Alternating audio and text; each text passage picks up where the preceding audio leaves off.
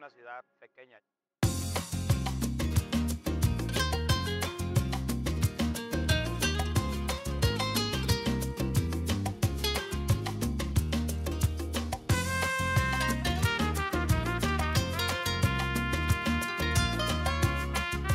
Oh my God, yeah. First, when we were first opening, the #1 question is what is a bodega? No one knew, you know? Now everyone's saying the bodega, like they know now.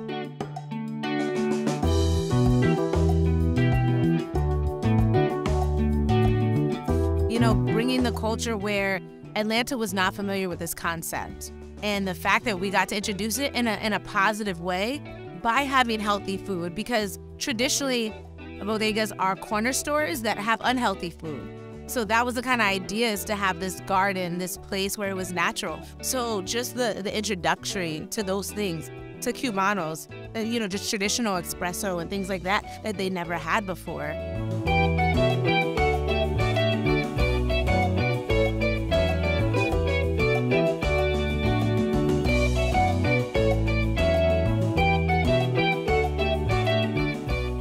So it's really cool to be able to bring those traditions here, and people love it. I wasn't sure. I was taking a chance. I felt in my heart that they would love it, but I wasn't. You don't know until you actually do it. And when I did it, I was like, oh, they love it. Like, it was exciting because people loved it, or they wanted to know, like, our menu is in Spanish and English, but a lot of words are in Spanish, because I wanted to make sure that anyone that just spoke Spanish could easily know where stuff was. And they're learning Spanish words, things like that. It was very important to me. And I feel like people embracing each other in different ways. And I happen to be doing it from the Puerto Rican, Cuban, you know, diaspora, because we are so culturally mixed. As someone from Puerto Rico, you know, we're Tainos, we're Africans, we're Spaniards. So we're already such a melting pot that makes what we are. And to be able to share that with the world in such a space like Cons, it's a blessing. It's a really big blessing. You know, it's very important. It's special to me. The fact that I can have mofongo and coquito and cafe con leche I see the impact when people come in, for them to be able to see flags, for them to be able to see how proud I am of my heritage. And just historically, Puerto Rican flags weren't allowed to be shown in New York. People were getting 10 years in jail in my grandfather's era. So it's a really big deal. You know, it feels revolutionary because I love my culture. Everything I do, I'm inspired by it, and I really want to share it with the world.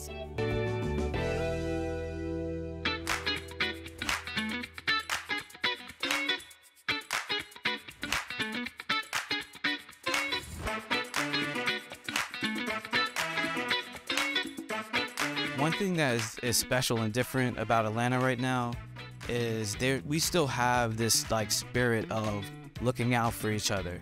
And this is like beyond just like white, black, or Hispanic. It's just here in Atlanta, like I have to give Atlanta credit for not being like New York or LA, where it's cutthroat and it's a little oversaturated and it's like next to impossible to plug into a scene that already exists.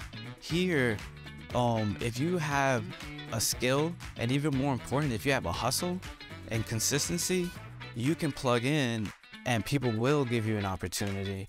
And if you show and prove, it's very easy to plug in, and next thing you know, you're an active artist in the city. And I know a few of you, and I know you know a few that I don't know, and let's just get together and keep it tight.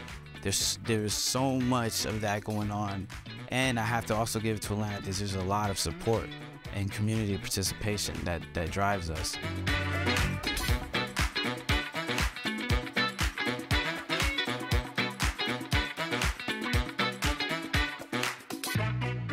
Mi nombre es Eric 9, and I'm an artist here in Atlanta. I'm a muralist, a fine artist. I am also a creative director. I produce and host community-driven events, and I've been living off my art since 2006 here in the city, so I consider myself very blessed. My first gallery was my mother's fridge. She would take my art and put it up. It was probably the only thing that I did that didn't get me in trouble, you know? So even, you know, through school, the whole time, I've always been known as an artist.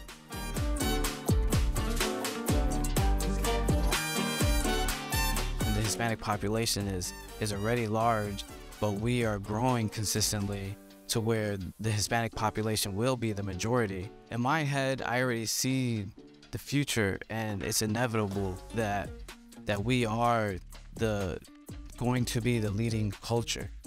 So as they try to integrate us, if you understand what I'm saying, they're gonna try to integrate us, and we need to be conscious of that, so we hold on to who and what we are. Like I'll even say, like, I call myself a New Yorican because when I'm around real Puerto Ricans and they're talking Spanish, there's a separation. I've already am part of the integration, you know?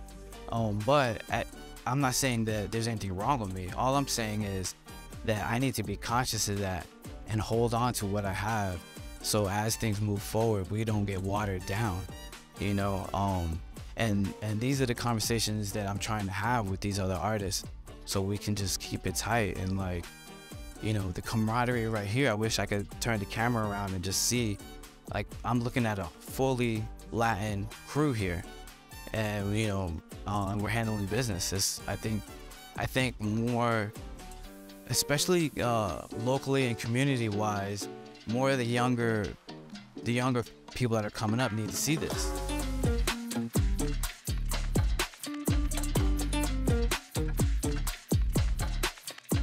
This mural is based on these two characters that I've been developing for years now.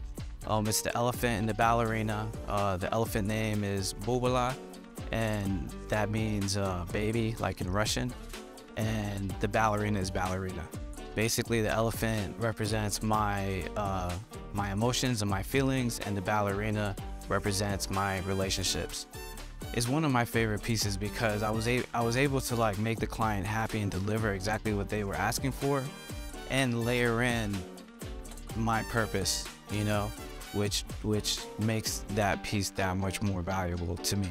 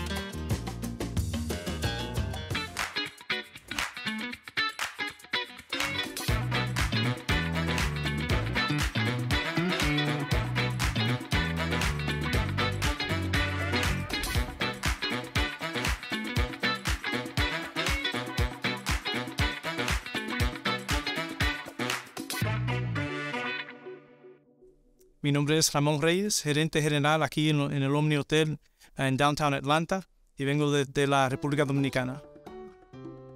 I'll tell you that the backbone of many industries, but certainly the backbone of our industry, is heavily represented by Latinos. Any hotel that you go to, as you look around to the culinary team, to the housekeeping team, to the front of the house team, to the leadership team, heavily represented by Latinos. I would argue that we would not be able to operate without the representation of Latinos in our industry at every level, not only at levels where you would see an entry in housekeeping and culinary, but in leadership as well. You know, our particular property, probably around 35% Latinos in leadership here at our property. You know, I would say that the opportunities in our industry are endless for anyone. But especially, you know, someone that's coming, you listen to my story and you hear me talk about how I started off as a doorman. To be able to start off as a doorman and end up running the largest hotel in our company is not, although that may sound interesting to some people, it's not unheard of in our industry. But especially for someone like me, I come from parents, as I mentioned, that didn't speak English and maybe could not afford me certain benefits as I was growing up. But that work ethic and value that they instilled in me is certainly something that I see in many of the Latinos that work within our industry today. So what I would encourage those that are interested in coming to our industry to do is just get your foot in the door, just like I did. You can start off as a doorman, be the general manager. I have an identical twin brother. He started off as a restaurant server. He's a general manager as well at another hotel in the city of New Orleans. And so that story is not unique to me. It's the story of many that are in our industry and of many Latinos in our industry as well. Starting off at positions like a dishwasher and subsequently end up being the director of food and beverage at a hotel is not an uncommon story. As much as I would like to claim that for myself, it's a common theme within our industry.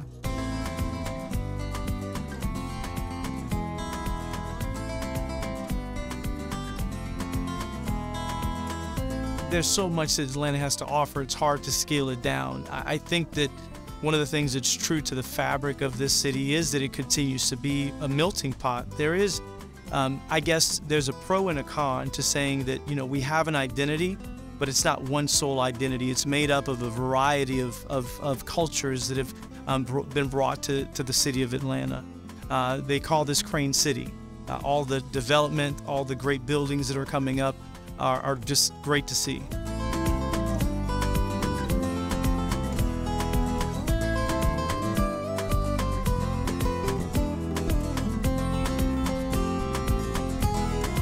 So many things that are coming to the city of Atlanta, but what's really great to see are the amount of investments that are planned for the city. And one of those investments happens to be right next door to our hotel with Centennial Yards. Centennial Yards equates to a $5 billion investment where there'll be an entertainment district, a great space for people to hang out, but also have a mixture of apartments, condos, office buildings, hotels, that will also add a tremendous amount of value to the experience for guests when they come here to Atlanta. In addition to that significant investment, right here adjacent to our building, the new ownership of CNN Center, what is CNN Center today and what it will become, is pretty significant. From what we understand, $2 billion investment that will be made into this building, a significant amount of restaurants, 5 at a minimum in total, an elevated food and beverage experience that will be brought to our building, in addition to retail being on the second floor, and then Fortune 100 and 500 companies that are targeted to occupy the office space.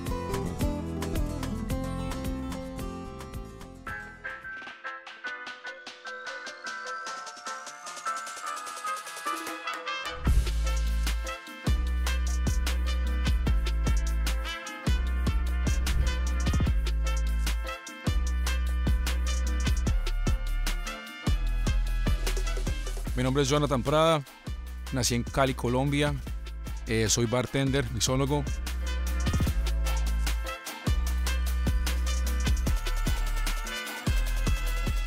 Atlanta tiene su propia cultura. Atlanta es el nuevo Hollywood. Tú quieres ser actor, tú quieres hacer algo en la música, esta es la ciudad donde tienes que venir.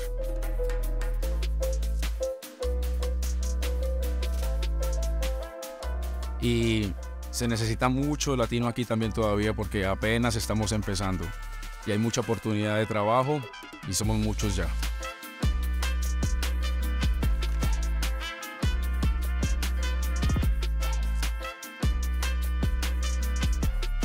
Tony Groove es una de las mejores discotecas aquí en la ciudad de Atlanta. La razón es por la cual es que es un lugar muy diverso. Cuando llegas a este lugar aquí te sientes como si estuvieras en cualquier otra parte del mundo. Encuentras gente de Asia, gente de Europa, toda Latinoamérica está acá también. Y somos una de las discotecas que ofrecemos noches de salsa los miércoles y los jueves. Y llevamos alrededor de 30 años. Incluso es algo muy curioso porque yo he vivido en Atlanta por mucho tiempo ya y he visto la trayectoria de, por ejemplo, en el 2005, cuando casi no había muchos latinos. Es más, yo era el único colombiano en mi escuela, en high school. Después de una década comenzaron a llegar mucho más latinos y es increíble ver la base que nosotros nos hemos convertido. en la ciudad. Estamos en todo lado. En todo aspecto turístico en la ciudad de Atlanta, los latinos tienen algo que ver. ¿Okay? Y es algo muy bonito que ver en los últimos 20 años, que vi de ser el único latino en mi escuela, ahorita, en el transcurso de 20 años, ver de todos los países de Latinoamérica, Centroamérica, aquí en Atlanta. Y es algo muy bonito ver que sí ha crecido mucho la comunidad.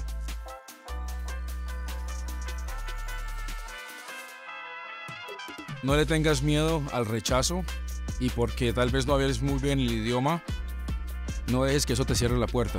Arriésgate. Es lo que mejor que te puedo decir, arriésgate. Toma ese riesgo a mandar esa aplicación, a tocar la puerta. Lo peor que va a pasar es que te digan que no. Pero vas a estar muy sorprendido que si te arriesgas vas a obtener la oportunidad.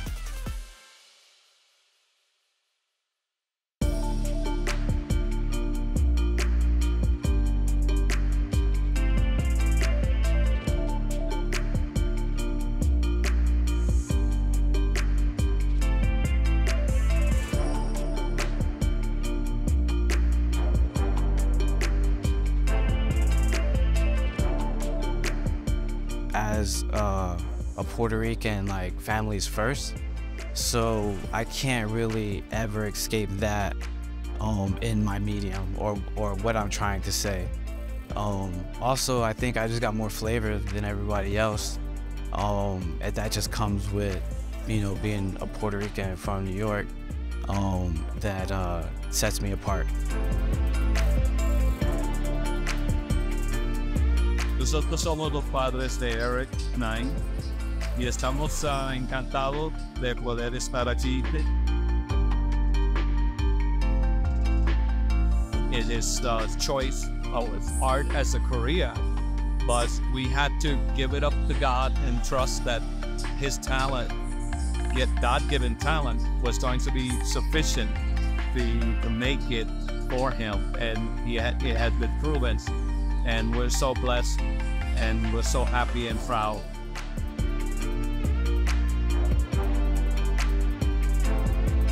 Family is everything, and it is my purpose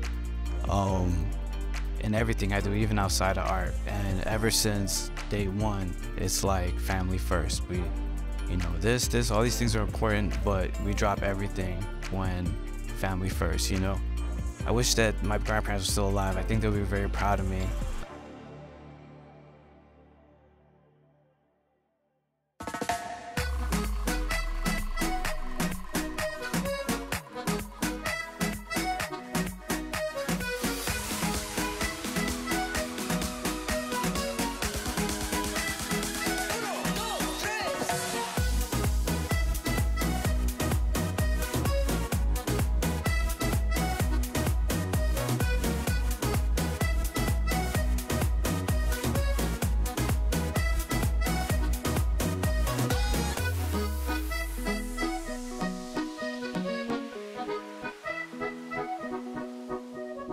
Hola, me llamo Daniel Maldonado. Mi mamá es de México, mi papá es de Puerto Rico. I've been DJing in Atlanta since 2002. Various places, all the other nightclubs in Atlanta, and this is the one that I've been at Tongue and Groove the longest.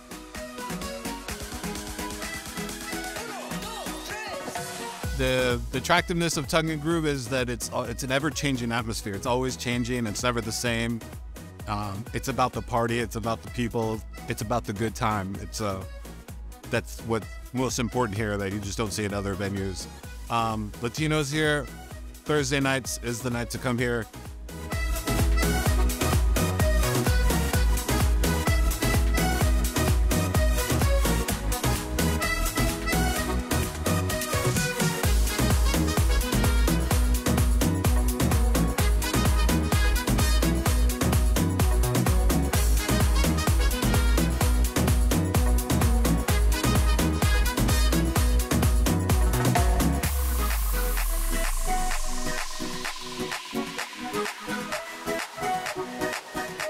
Reggaeton has gotten so big, and reggaeton is the culture right now, and so everybody loves reggaeton. So it doesn't matter, you know, there's no line anymore. So Latinos, wherever you were born, it doesn't matter anymore. Everybody kind of parties together because reggaeton is kind of crossed over and weaved into everything now. So everybody, a lot of times people don't know what they're saying in the songs, but they're just having a good time because they love the music and they love, you know, people getting into the music, even if they don't know what they're saying.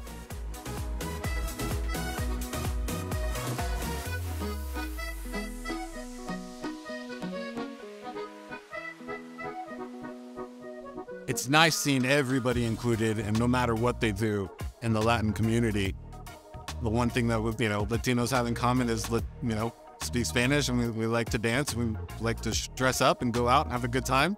So it doesn't matter where you came from during the day or where you came from, wherever.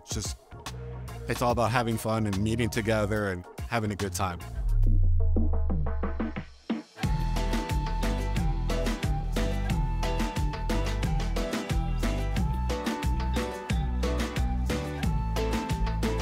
The Latin nightlife, it's still going up, it's still getting bigger. You know, the music is including more people and there's more crossover. So it's only getting bigger and bigger. Haven't seen it peak. It's great because learning Spanish as a young kid, now with my parents, it's nice hearing Latinos around me speaking Spanish all the time and being able to have those conversations and go back and forth between Spanish and English in nightlife. It's great. It's great. Latinos are coming out more and more and more.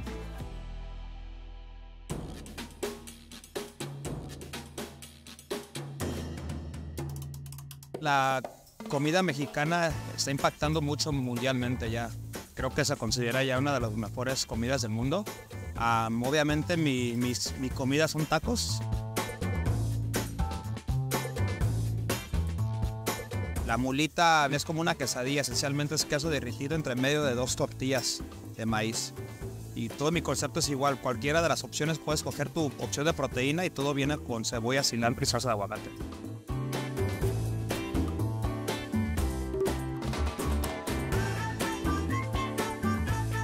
Una ciudad joven, con mucha oportunidad, entonces no está igual de costoso como Nueva York, Los Ángeles, Chicago. Yo pienso que si alguien quiere hacer algo en un tipo de carrera, una nueva profesión o X cosa, pues una nueva ciudad con mucha oportunidad. Entonces yo pienso que quien quiera hacer algo es una ciudad adecuada. Y más si buscas algo como ciudad, ¿no? Porque ya no somos una ciudad pequeña.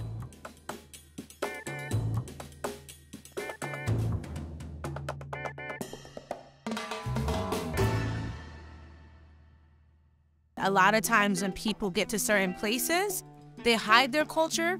They're almost sometimes embarrassed by it. And I think it's what makes me beautiful.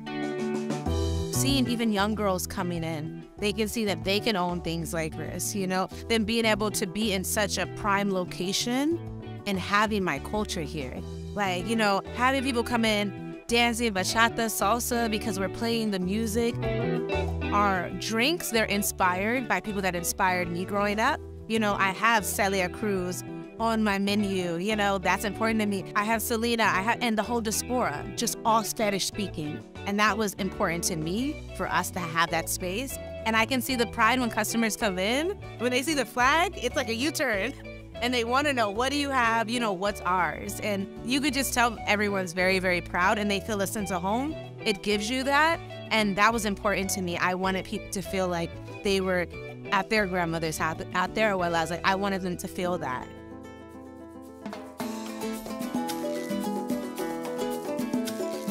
The difference in Atlanta and other cities is more the friendlier, good time nightlife here, whereas bigger cities, things seem a little bit more attainable. Things are harder to get into, things like that. Whereas here, we just want everybody to have a good time here. So it's very open to everybody. En todo aspecto turístico en la ciudad de Atlanta, los latinos tienen algo que ver. One of the things I love most about Atlanta, again, is that here you can be yourself.